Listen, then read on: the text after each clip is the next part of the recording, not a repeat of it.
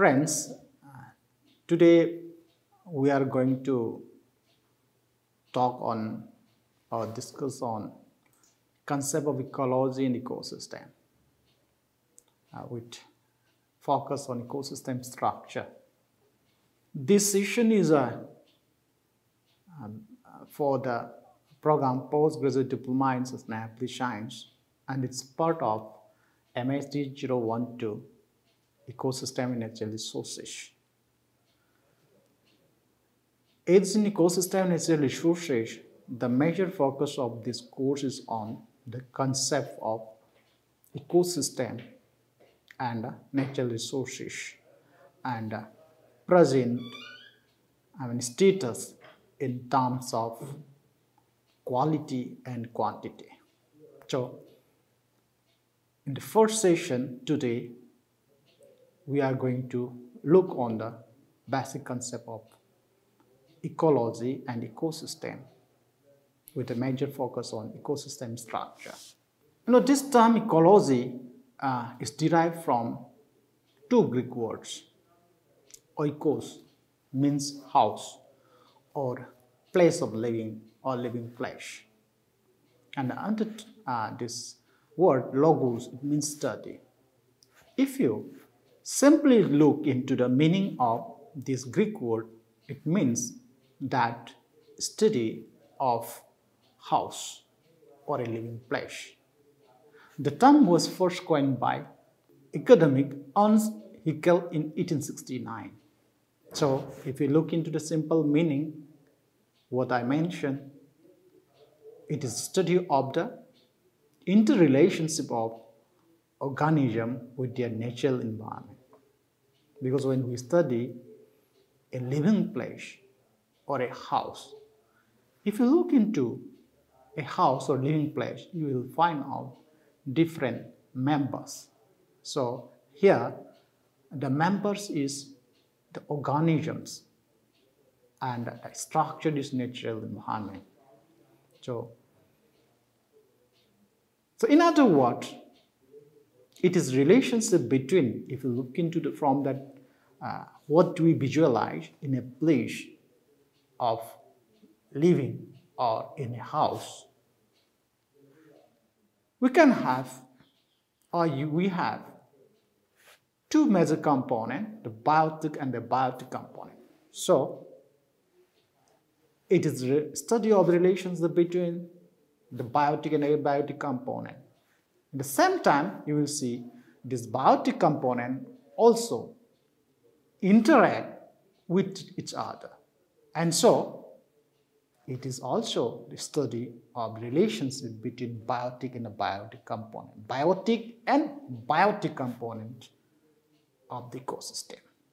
E.P. Woodham, the famous ecologist, he defined this ecology as study of the structure and function of nature, which includes the living world. And to study the structure and the function or the relationship between different components or among different components means biotic-abiotic or biotic-biotic relationship, there must be a fundamental unit. So, Woodham refer ecosystem as the basic fundamental unit of ecology. And practically, this ecology involves, as we are trying to study or study the relationship between those components, it's involved collection of information about those components, especially living organisms and their environment, and looks into the pattern of distribution of those components and their abundance and adaptation to the changes in environment, and try to explain how the pattern exists in that particular place of study. So, when ecosystem is the basic unit of ecology, what is ecosystem? Technically, the ecosystem refers to a whole community of organisms and its environment is 1 unit. And this term was first coined in the year 1930 by Roy Cleffan to mean the combined physical and biological components of an environment. But later on in 1965, British ecologists ultimately refined this term, what we understand today, which we are explaining in the later stage of the session. So in simple words,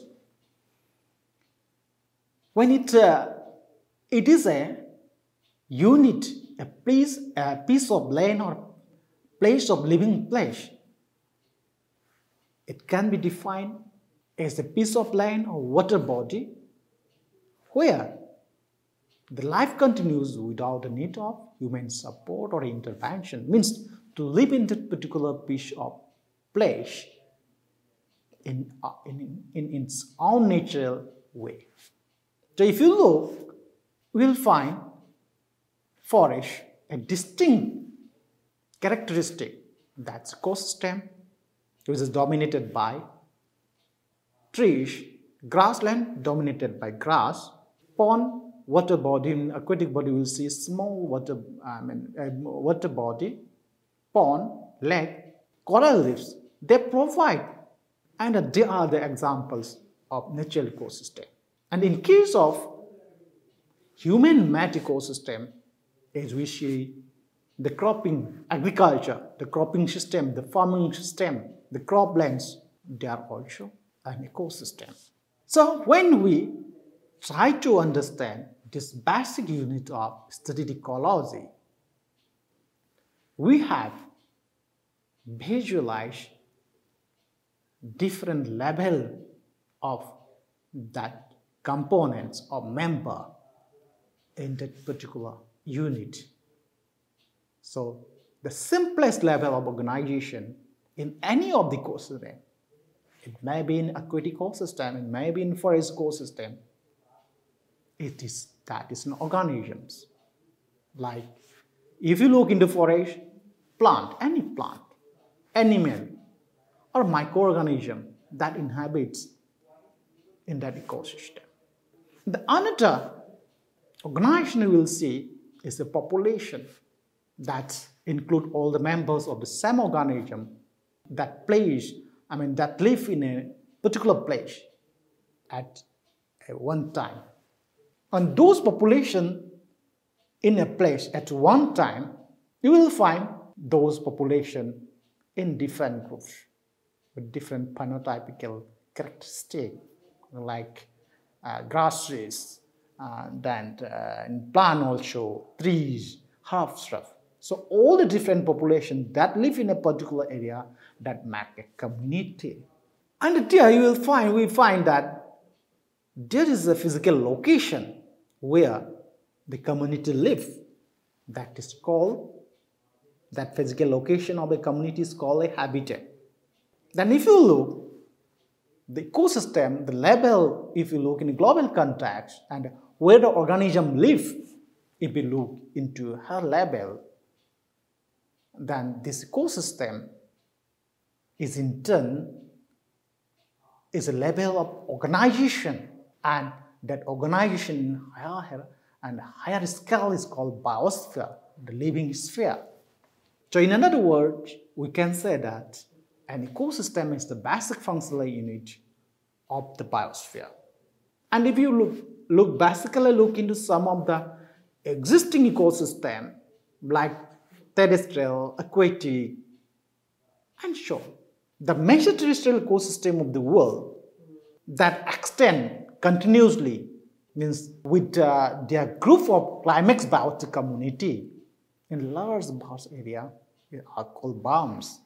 Some of the example of terrestrial biomes are tundra, taiga, deciduous forest, tropical rainforest, chaparral, savanna, grassland desert. So this extension of biomes that is determined by climatic edaphic factors and its location, means from point of geographical location, and the other factor like geomorphic factors. So these are the basic concepts which we need to understand when we are trying to study ecosystem or we are trying to learn about the ecology. So at last, we can define ecosystem as a structural and functional unit of the biosphere. If you look into the broader scale or a segment of natural system, if you look into lower level, that consists of community of living beings and their physical environment. Those community of living beings and physical environments, they are interacting and exchanging materials between them with consistent flow of energy across the system. So, how the ecosystem is structured? Structurally, the ecosystem, it consists of a community of living organisms along with their abiotic environment. So it can be, the structural ecosystem can be described in terms of some of the basic structure like components, trophic organization, species composition, stratification, size and scale, boundaries, etc. So let us have a look into details on those basic structure of the ecosystem. As you know, the first is the component. So when we said that the ecology study of the interaction between biotic and abiotic environment, definitely this has two major components. One is biotic component, another is abiotic components. Biotic components include all living beings. Living beings like humans, animals, plants, and other microorganisms. Abiotic include all physicochemical entities like air, water, soil, rocks, minerals, etc. All this basic concept we have learned since our school days, but here we have to look from a different perspective. On the other hand, at the same time, we need to revisit those concepts today to understand the issues of sustainability when you are a student of sustainability science. Then again, if you further look, the biotic community means component of ecosystem, the first component, that is a biotic component, that can be distinguished into autotroph, heterotroph, phagotrophs, and saprotrophs. Autotrophs, which is also called as producer, converters, or transducers. And this autotroph is from the two Greek words, auto means self, trophos means feeder. On the other hand, heterotrophs, we also call as consumer, which are generally animals feeding on other organisms, that feeds on other organisms. Phagotrophs are those, or we call as macro-consumer, they ingest or swallow the food. So phagotrophs are mainly the herbivores that we call as a first order consumer or primary consumers, as they feed directly on the plants, as you know. Carnivores, second order consumer that feeds on the herbivores, secondary carnivores that feeds on the carnivore, then tertiary carnivore take secondary carnivores. So example of these secondary carnivores are wolf, peacock, owl, etc. Tertiary carnivores, quaternary consumers like animals that feed on the secondary carnivores include lion, tiger. The larger carnivores, which cannot be preyed upon further, are called the top carnivores. The another category, scientifically, if you look in technically, the another group about community is saprotroph. It's a word. Saprotroph is that the Greek word. Sapros means rotten, trophos means feeder. They are also called as decomposer or reducers. Saprotrophs break down the complex organic compounds of the dead matter of plants and animals. These decomposers do not ingest their food. Instead, they secrete digestive enzymes into the dead and decaying plant and animal remains to digest the organic material. And this enzyme acts upon the complex organic compound of the dead matter. So this decomposer absorb a part of the decomposition products for their own nourishment, while the remaining substances are added as a minerals to the substratum. That's called mineralization. And these released minerals are reused as a nutrients by the plants, that is producer. So this is the these are the basic biotic community which exists in the ecosystem component. So you will see here who are the in a different ecosystem, then the primary producer, what are the primary producer, primary consumer, secondary consumer, tertiary consumer, quaternary consumer in this table.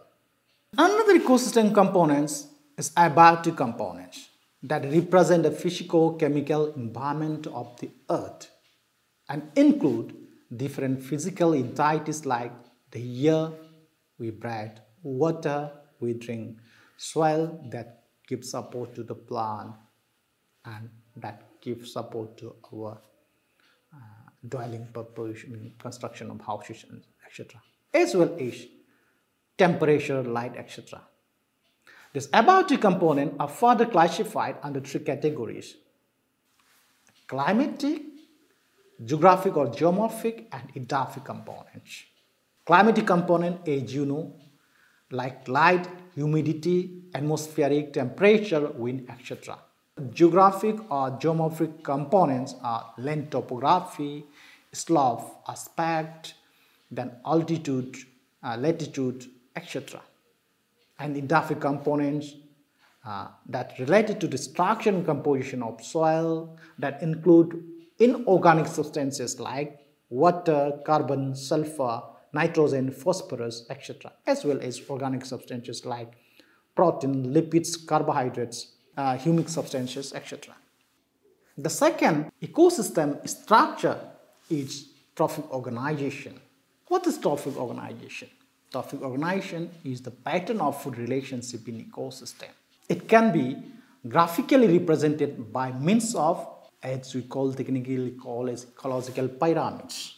These ecological pyramids, that graphical representation of ecological parameters, like can be, represent in the terms of numbers of individual, or when we say trophic organization is the food pattern of food relationship, then it can also be represented in terms of biomass and the amount of energy. You will see the ecological parameter of number, they are always, you will get parameter of number into two. One is both, you will get half in both upright and inverted shape. There you see, here in this diagram, in the figure, in the grassland, when you talk about a number, who are the producer? Grasses. Number of grasses is high.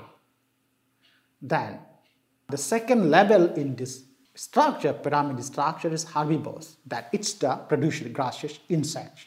Insect is less number than grasses. So in the same way, then the next carnivores, that the frogs and birds that fit upon the insects, they have small number. So in that way, it will have kind of pyramid as we call as upright pyramid, right? So in case of parasitic food chain, here if you look at a number that is producer, the dead body, it may be trees, it may be a dead body of either trees or animals. So here the producers is only one, right? That bodies that is taken by another herbivores. Okay, that herbivores is large number that fit on that decompose that herbivores that are like birds. That will be in large numbers, right? Then if you look into this, you will see this is upright. The number in terms Trees is the basic, the dead body. Trees in the, it is the basic and the parasitic food chain. This is the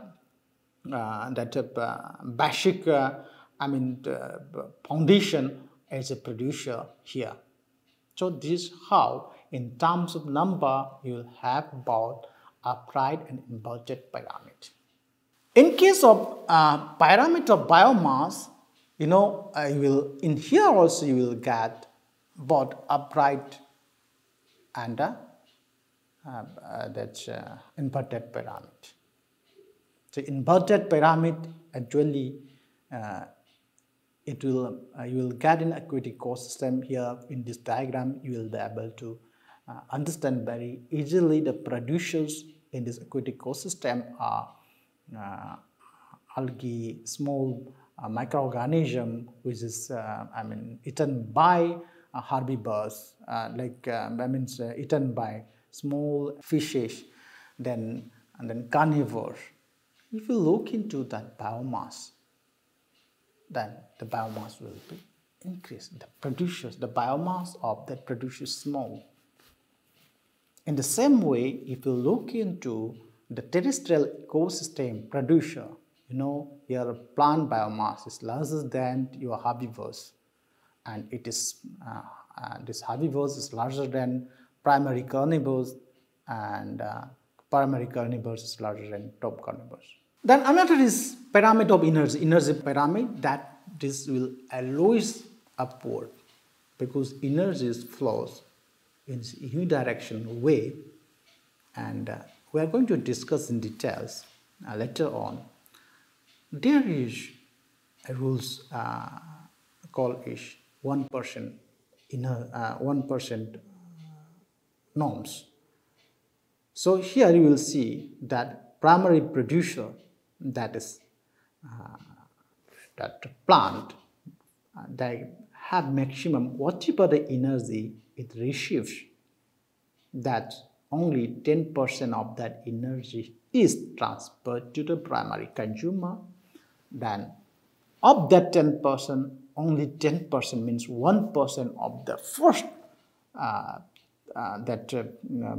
producer that received the energy, means 1% of that is transferred to the secondary consumer. So in that way, at the top carnivores, you will get 0.01% of the energy. That's why energy pyramid is always upward. This trophic structure of an ecosystem, it can also be described in terms of amount of nutrient or the amount of living material. So the amount of nutrients in the soil at any given time is referred as standing stat, whereas the amount of living material is referred as standing crop. When we study this trophic structure, we need to understand, the transfer of this energy, the transfer of that biomass is taken place when one level is eaten to another level. So this relationship of energy transfer, nutrient transfer, and then biomass transfer is through food system. So this food relationship in an ecosystem is called as, it is called as food chain. So the pattern of eating and being eaten from a linear chain is called food chain, which can always be traced back to the producer. You started from the producer.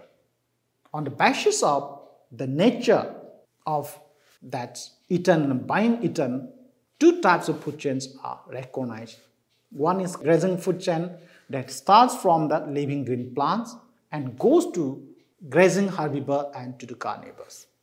Another is detritus food chains that start from the detritus or dead organic matter and goes through a series of saprophytic or decomposer organism.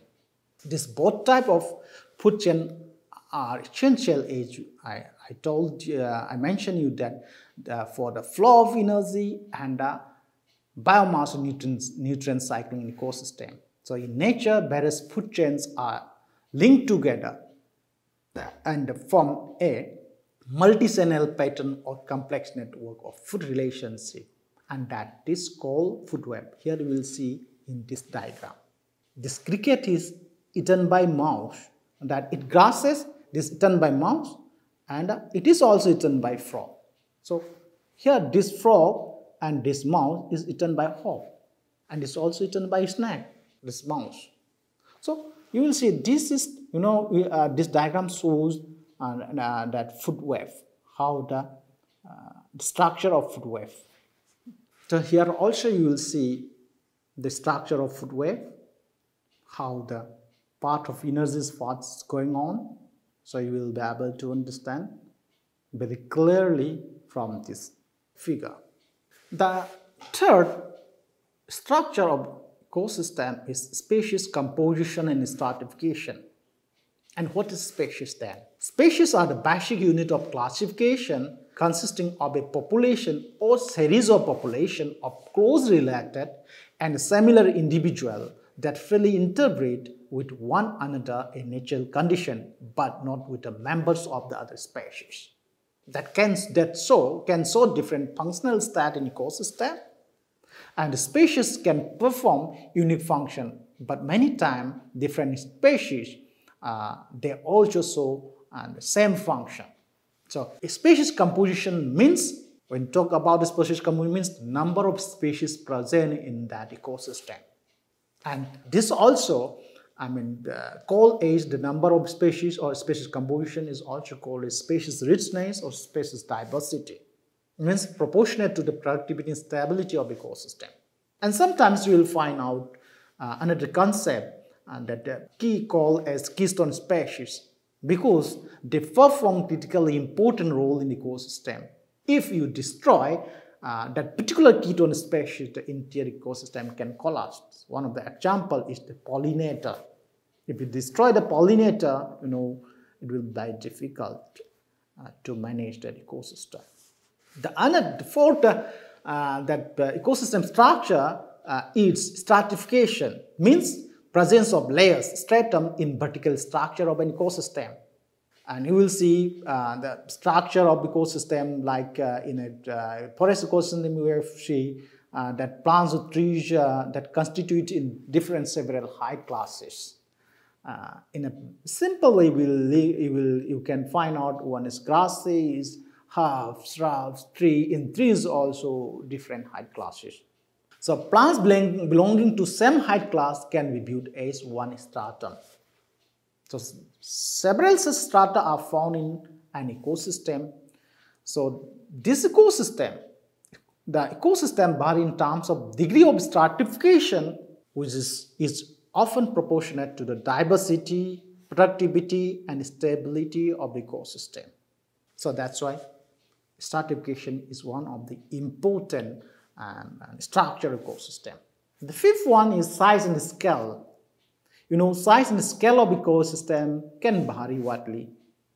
We may see that in very large ways, such as tropical rainforest, Amazon forest, Sahara desert, or sometimes in a very small, such as test tube experiment of phytoplankton. That's also, we do the experiment in an ecosystem.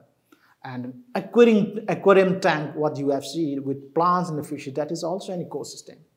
Some even you can define the extension of ecosystem as biome, although generally an ecosystem it views having more defined about the environment than a biome. And a biome is a group of ecosystem sharing broad environment characteristics. That's why in the beginning we say biome, like grassland, chaparral, tundra, they are example of biome. The sixth important structure of ecosystem is boundaries. The boundary of an ecosystem is not always easy to delineate it. You cannot easily identify, boundary. So different ecosystem, it is often separated by geographical barriers like deserts, mountain, ocean, or other isolated the natural characteristic like lakes or rivers. So as these boundaries are never rigid, ecosystems tend to blend to each other. For example, the boundary of river may seem very clear, but some species like crocodile, they can stay in the and basically most of the time they will stay in the river, but sometimes they crawl from the river to the river bank, barks in the sun, like water birds. They fly, they feed from they feed in the water body. Then they will stay in their nest in these trees. These are some of the examples. And tapirs, pig-like animals, they may swim in the water, but yet they live on land. So up to some extent, the whole earth, can be seen as a single ecosystem, or a lake can be divided into several ecosystems. And so the concept of ecosystem is depend on the scale you are using, the level you are going to use, that is the boundaries. So the point here, what we have studied and discussed in this discussion is that ecology is a subject that study the interaction between biotic and abiotic environment. And the basic unit of ecology is ecosystem. Ecosystem has different structure, characteristic that is defined by different characteristic, and we sometimes call it a structure of ecosystem that can be looked from, for example, like boundary, size, scale, stratification, species composition, and inside the ecosystem there is flow of this energy, flow of biomass. So that's we have discussed today. This is the basic concept of some of the basic concepts which we need to relook or remember to understand for the study on different issues related to sustainability. And this presentation is based on this differentiation. Thank you.